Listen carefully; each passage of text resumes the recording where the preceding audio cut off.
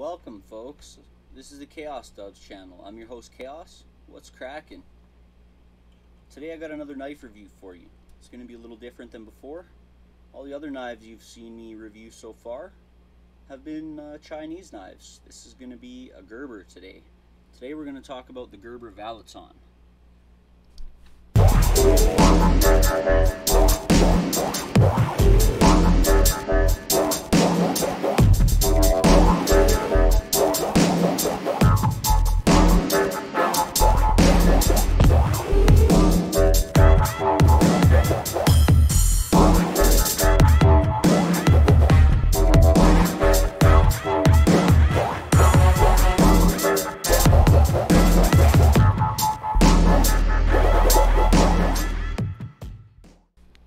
So this is it here,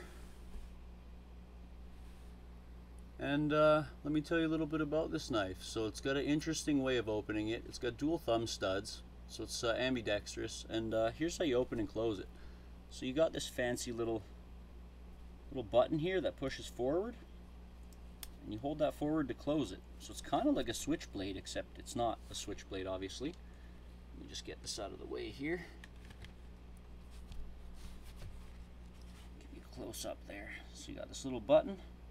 As you see, it's up right now. That means the knife is live. If you go ahead and push that button down, you'll see the red goes away, which means the knife is no longer live, which means it's actually locked. You can press on that thumb stud all day and it will not open for you. As soon as you press that button forward, this thing opens like you wouldn't believe. It's one of the fastest knives I have. Now this is a great everyday carry for a whole bunch of reasons. It's small, so it doesn't attract any major attention, like at all. And it's nice because the handle's plastic, so it's not heavy, but it's very solid. There's zero play in this blade. It's a Gerber. I mean, you know, it's you get what you pay for. It's definitely a better knife than a lot of the Chinese ones, just on your basic quality control and build quality. But it comes with a nice pocket clip, lanyard holder, of course, or a lanyard hole there. So I always throw a piece of paracord in there. That way you don't lose it. So the plastic on the outside here, it's kind of interesting. I wasn't sure about it at first. I'll tell you about how I got this knife. I ended up placing an order, and when I ordered the cleaver in one of my other videos, I ordered a few knives with it, and because of these stupid laws, they're not even laws, the border's just deciding to not let in any flip knives basically anymore. Because of that,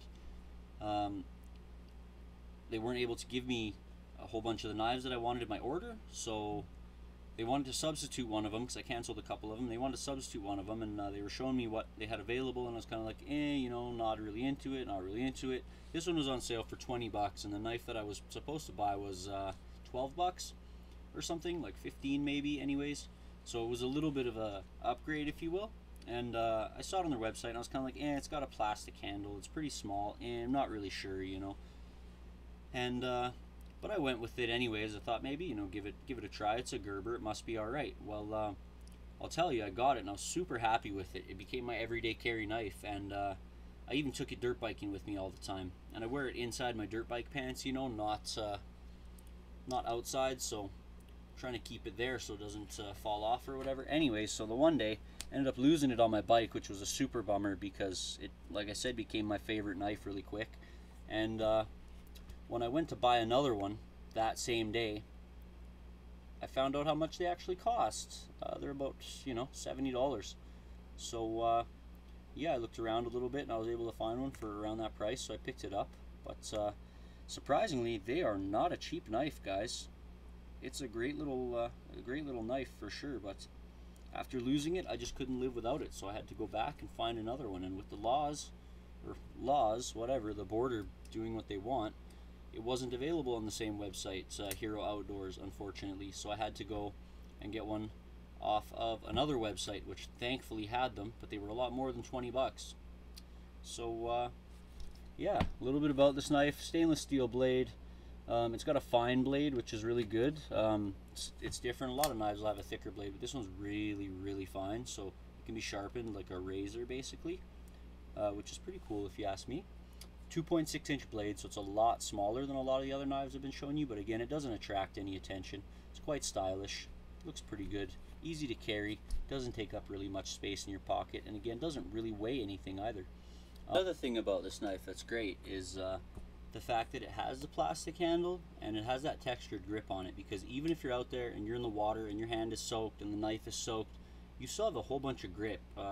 In comparison to one of the other knives that I was showing you guys that has zero grip in the water, or basically even out of the water, yeah, this has a really great textured grip on it. And another thing that I wanted to mention is there's no flipper. Usually a lot of these flip knives have a flipper on the back here, but there's none of that. There's only thumb studs on this guy, which it works great actually, just the way it is. It's a Gerber Valloton Fast, and the Fast stands for Forward Action Spring Technology.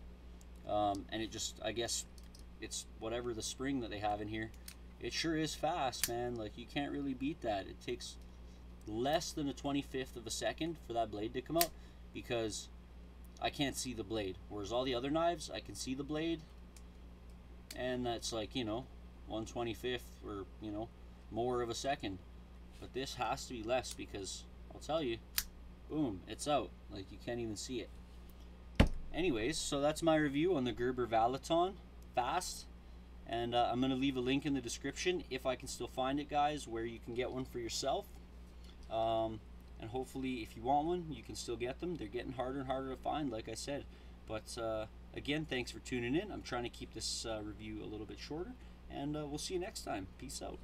Thanks for watching, everybody, and if you want to stay up to date with the latest content and see more from me, make sure you like, subscribe, and leave a comment down in the bottom there. Catch you next time.